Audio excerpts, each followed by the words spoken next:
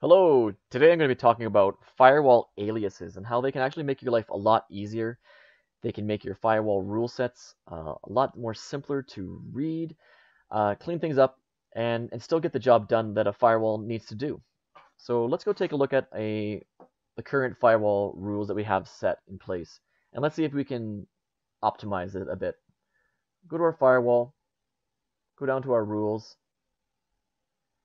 I want to look specifically at my opt1 network.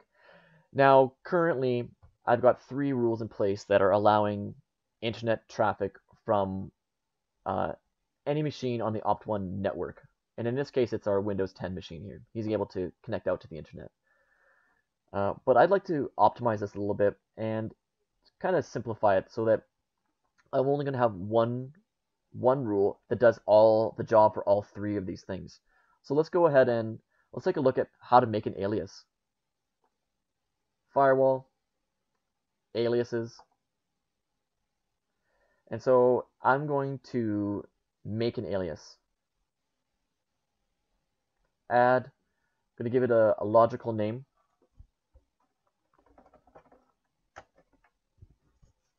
I'm giving it the name 2 just so I can differentiate between a rule that I already have. Always give your aliases a description.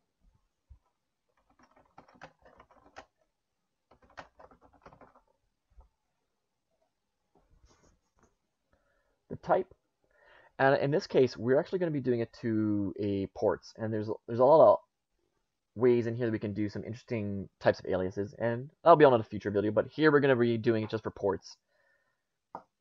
Port 80, always give it a description.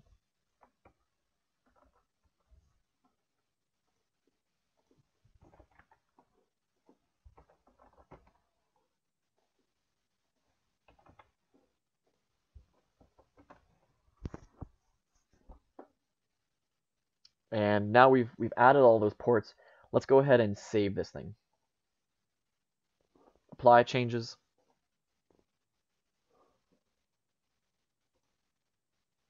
So I've applied the changes. Let's go look at the new alias that we made. So we've got our categories, but I made a port alias. Now I already had one that was in there. I made another one just for a video here, which is totally fine.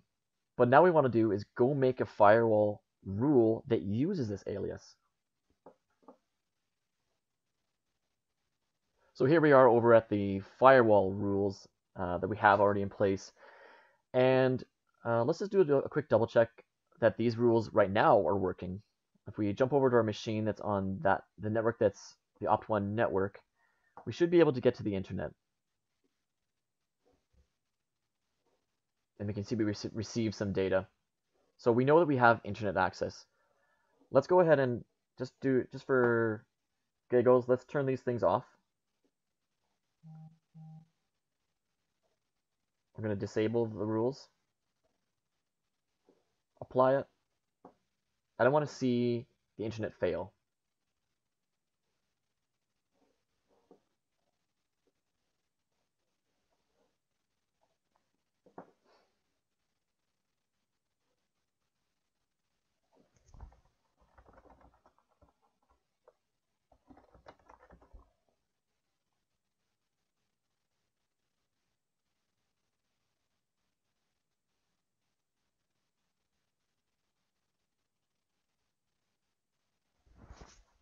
And it didn't connect. The previous landing page was cached.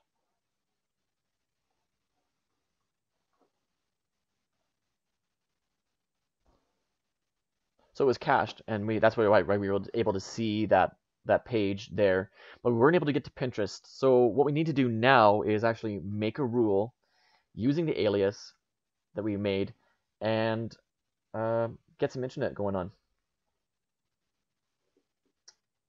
So the rule that I'm making is specifically for the internet on this network. I'm going to allow it to pass. Opt1 interface is totally fine. I want TCP UDP. Keep going down. I want it to be anybody that's on my network, so the opt1 network. And my destination, anywhere, because it's the internet. But I want to actually specify my port range. So before, when we were making rules, we could say, hey, I want port 80, but over here we're going to say other, and I'm going to start spelling out my alias that I made, and I called it internet.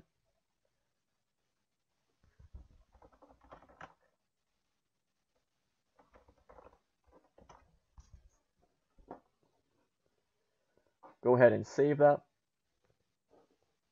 Apply changes. And now what we need to do is go ahead and test that.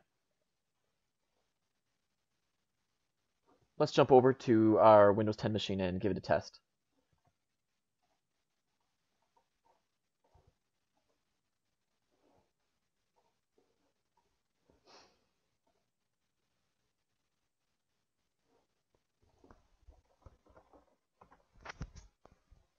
And as you can see, we weren't able to connect before, but now that we've got our rule in place with an alias being used, we can see that we were able to connect to the internet. And if you hover over it, you can see a quick snapshot of the ports that are being used. And there you go. Hopefully you enjoyed, and I'll talk to you soon. Bye.